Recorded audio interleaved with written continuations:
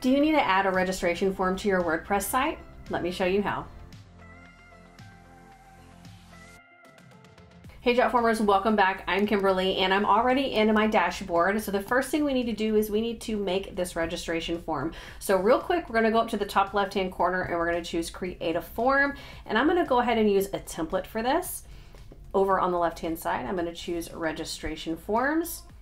And this hotel guest registration form will work just fine for this. So we take a quick scroll. We can see this one is a fairly long form, which is great for this example. So next, I'm gonna go over to my WordPress website. And the first thing we wanna do is we wanna ensure that we have the Jotform plugin on our WordPress. So over on the left-hand side, plugins, we want to add new. We're gonna search for Jotform. And we want the one that is on the right-hand side, the one that says Jotform Online Forms. Install and activate.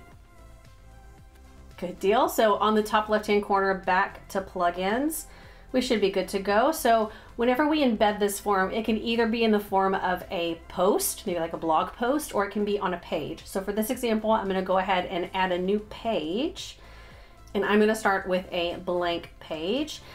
Now from here, we have two different options. We can either choose the plus sign in the top right over here, or we can choose the plus sign that is already on the page. They do the exact same thing, so it's up to you.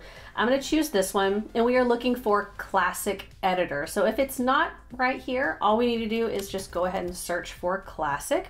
And then once we choose it, we can see that our Jotform icon is over on the right-hand side. I'm gonna go ahead and choose it, and it's going to list our forms from the most recent form that we have created. So we can see that our hotel guest registration form is right here at the top. I'm gonna select it and choose to continue. And from this view in the editor, it's not going to populate. So we need to go to the preview option to see what this is going to look like in real time. I'm gonna preview on the desktop. And here is our form. If we scroll down, we can see the entire form is embedded on the website, not just a little piece and we have to scroll. The entire thing is here. So if you have any questions about utilizing Jotform and embedding a registration form on your WordPress site, let us know, and I'll see you next time.